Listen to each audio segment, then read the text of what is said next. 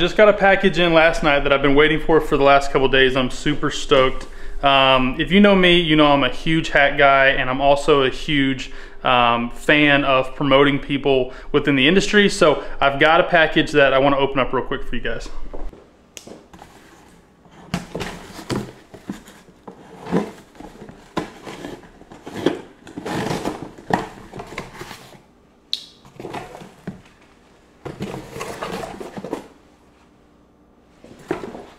Look at that.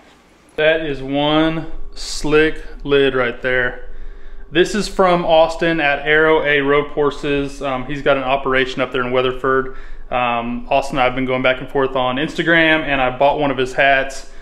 Super cool hat. Look at this. He's got the Arrow A on the side, on one side. He's got Old Glory on the other.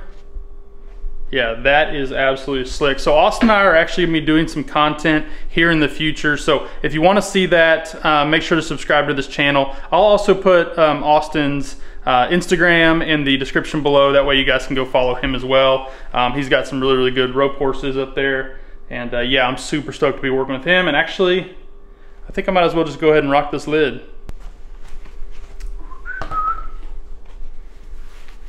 Oh my gosh. Yep, that's what I'm rocking the rest of the day. Well, we just unloaded an entire truckload full of hay, and I think it's safe to say that, what do you think, summer's almost here, or is it? I think it's almost. I think it's full spring. Yeah. Full spring feels like somewhat summer, so it's definitely warm. That's why I've got the long sleeve on. Not long sleeve. Somebody obviously tans better than I do, but we're gonna get blue worked and get a little riding in today. I don't know when the next time we're gonna be able to go to a jackpot is, so we just wanna kinda keep him legged up. He's doing really well and his fitness is really coming back into form. I think he's probably 80% ready for like the full spring and summer jackpots and big ropings. He's slicked off a lot the past couple of days. Cool.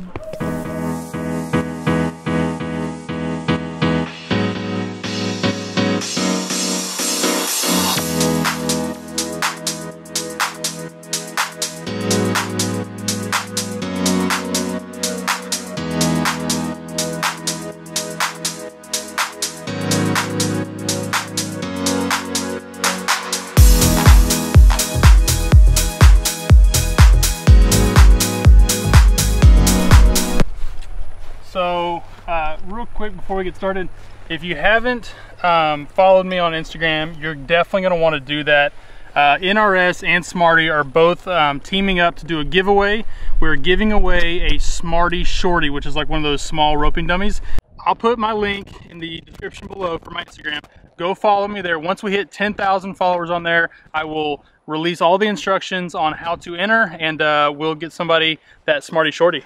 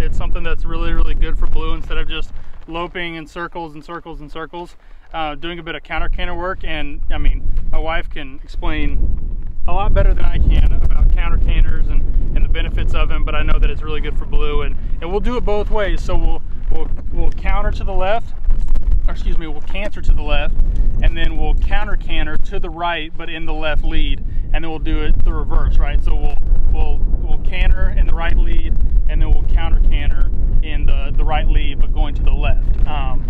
Maybe you should explain a little bit.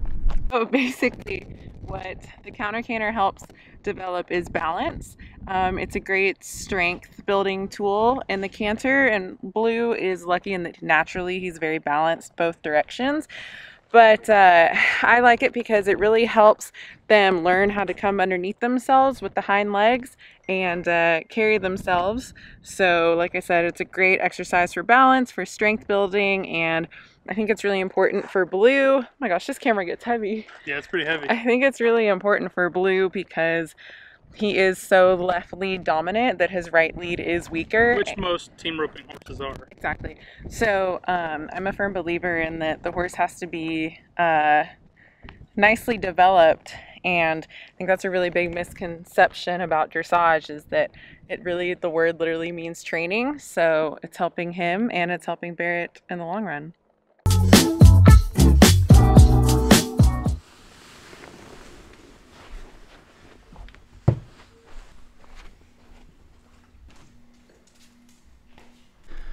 Good morning, everybody. Welcome back. It is an absolutely beautiful morning this morning. Hey, that's pretty noisy, little dog. After we get our morning coffee, Maddie and I are gonna head to the barn. We've got some really cool stuff working for you guys, so we gotta get that way.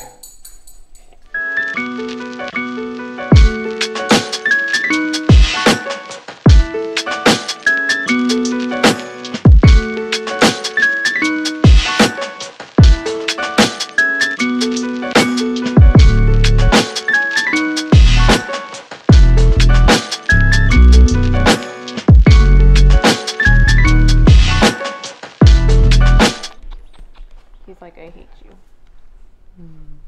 He's a good boy.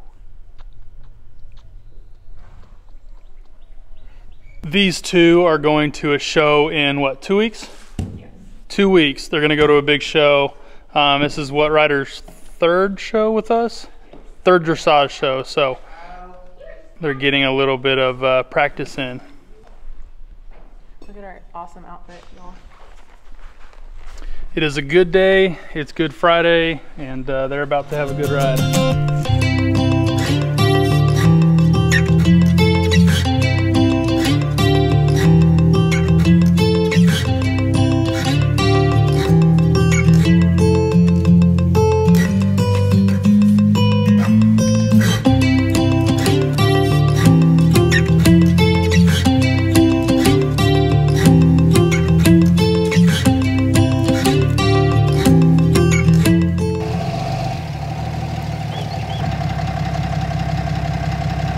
Good morning, everybody.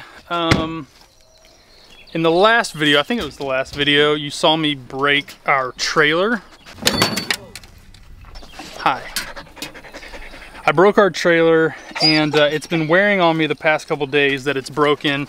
And the only real fix that we have is to completely take this jack off, pull it off, and then replace it with a new one that I bought. So off camera, I actually was able to re-hook up to the trailer. I was a little nervous about actually having to like jack this thing up because it's not on a level surface. It's actually at a bit of a decline, and I didn't want to, you know, run into any issues there. So I was actually able to back up and then just lower this hitch down and then back up to the spot, re-hook it up, and then hook everything up just fine, which will keep it in place while I take this bad boy off. So we better get to it. First, we need to figure out what size those are, and then what's underneath. I actually need a flashlight, which I don't have, so I guess my phone will do. Yeah, I know. She wants to get down so bad and play, but I don't want her doing that while I'm doing this, so she's being a little whiny in the back of the truck. You'll be all right.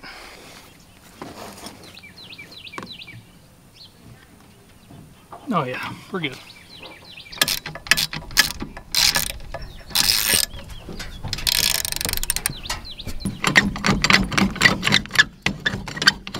Well, I realized that there was actually still a bit of tension on the actual jack itself, and it was actually still holding up quite a bit of the weight of the trailer. So because I broke this screw off, I had to make a sacrifice or two, and I actually put one of these just kind of wood screws, which is not recommended, just so that I could spin that handle enough to get the weight up and off. So now that the weight is up and off, we can actually take the rest of this jack out, and there won't really be any problem with it wanting to fall down a bit.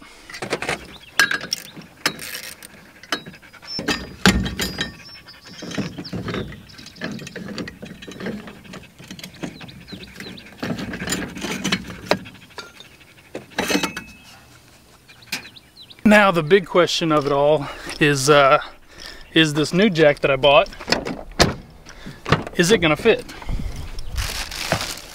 I hope so.